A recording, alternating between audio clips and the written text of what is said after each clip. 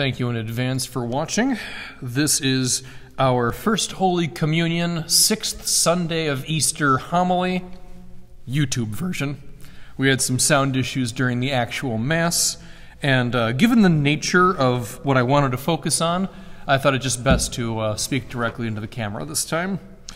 So, it's always tricky having a First Holy Communion message because it's so easy to preach about something that goes right over the head of a second grader. And there is something I have to share which I think most of us can wrap our heads around it. And that message is this. The Eucharist is the sacrifice of Christ at the altar. It's very, very special. Bread and wine become the body and blood of Jesus Christ. Body, blood, soul, and divinity. And nothing else in reality works that way, so a lot of people have trouble understanding or believing what the Church teaches about this. And what I want you to understand today is that the Eucharist is not magic. The Eucharist is not magic. A priest is not a sorcerer casting a spell. We are actually literally trained not to do that while we're in seminary. Get our elbows out. Holy priest, evil wizard. Holy priest. Got to get those elbows up.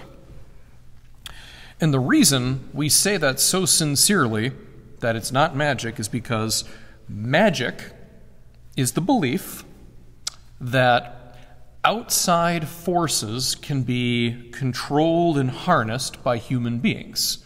So when you're watching a fantasy TV show or movie, the wizard can shoot lightning from his fingers, he can create artificial darkness, maybe he can fly. That stuff is magic. It's cool, it's magic, but the problem with that is I don't really believe in magic. And by that I mean, it's not that I think it's impossible. That's not the point. When I say I don't believe in magic, I mean I don't believe that outside forces should be controlled by human beings. That is a bad idea. Case in point, tornadoes.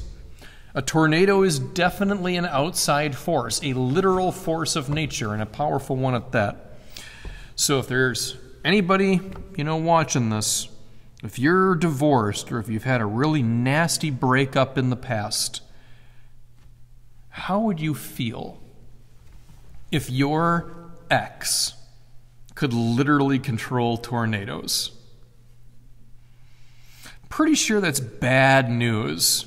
That's disastrously bad news.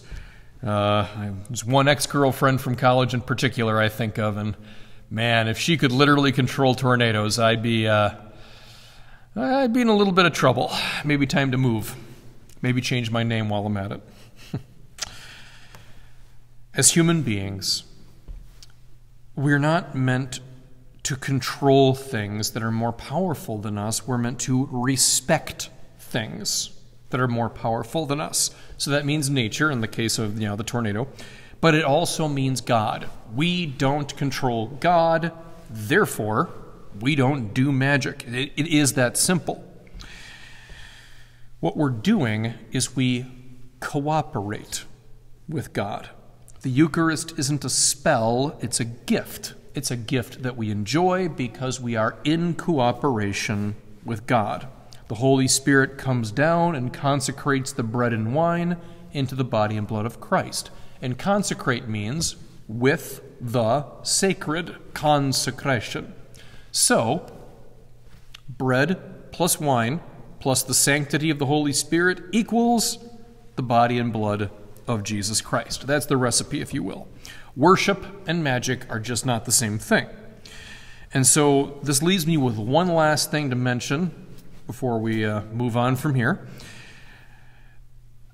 If the priest isn't in control, which is definitely the point I'm making here, if we're not really in control, then how do we know the Eucharist isn't just ordinary bread and wine as it was prior to the Mass? And the answer to that is We know it's the Eucharist because Christ loves us. He keeps his word. That was the gospel reading essentially for that Sunday. As long as we gather in faith, the priest does his job properly. Do this in memory of me. And when bread and wine are used, just like at the Last Supper, the Holy Spirit will descend upon the altar and sanctify the gifts of bread and wine to the body and blood of Christ. Christ loves us beyond our wildest dreams. We just have to remain in his love. The Eucharist is there for us always because Christ wants us to remain in his love. He has promised to be with us always, and he asked us, we say it's, his last request, do this in memory of me. The Last Supper, that is the Eucharist. When we do that in spirit and in truth, Christ will be with us because we know that Christ doesn't break his promises. How do we know it's the Eucharist?